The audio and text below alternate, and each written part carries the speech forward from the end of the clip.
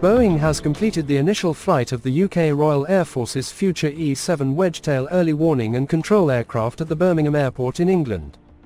E-7 Wedgetail will be a new cutting-edge surveillance fleet of aircraft based at Royal Air Force Lossiemouth in Scotland.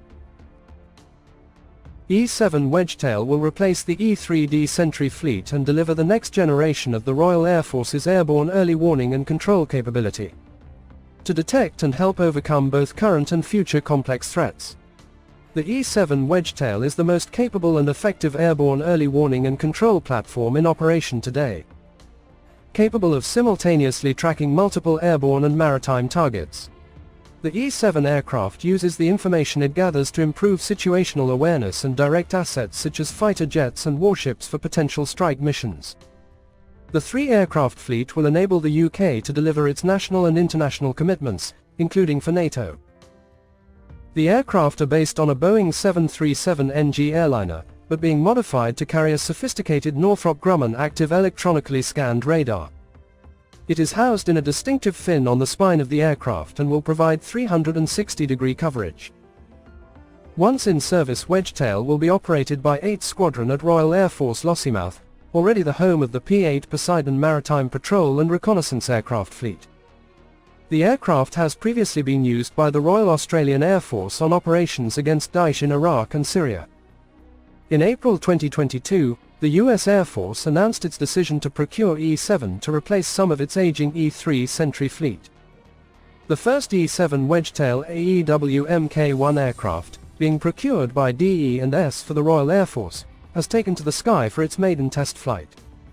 Currently unpainted, the aircraft flew from Birmingham Airport where it underwent its initial build phase with STS Aviation.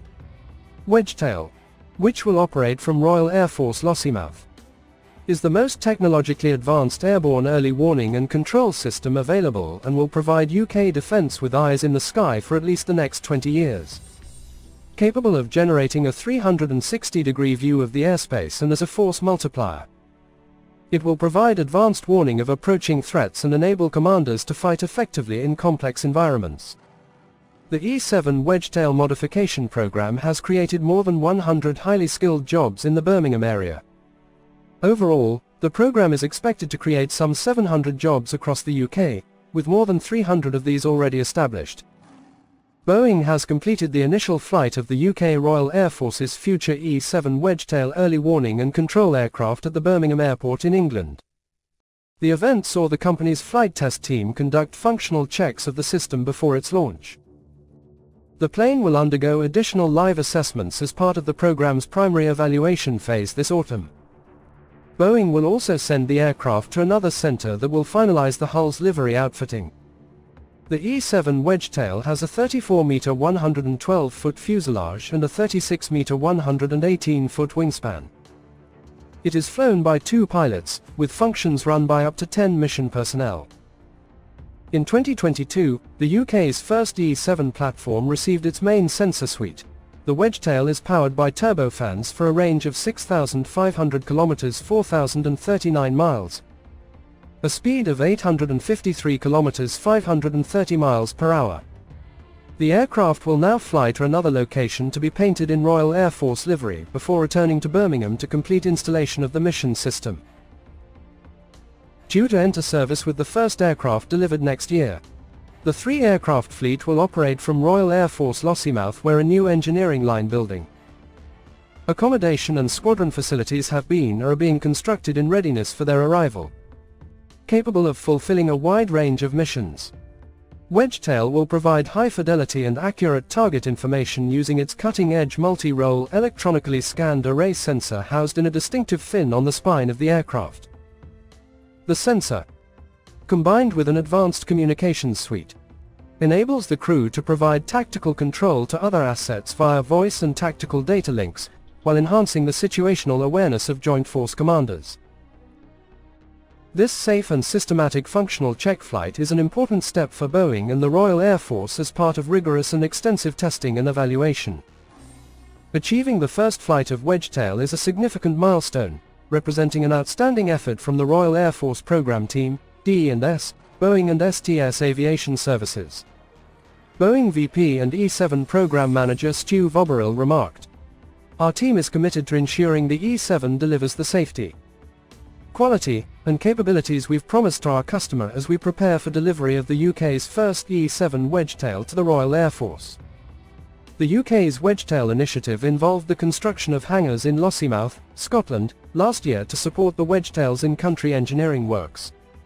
The site will house works for the 3 upcoming E-7s as well as other military aircraft once the programme concludes.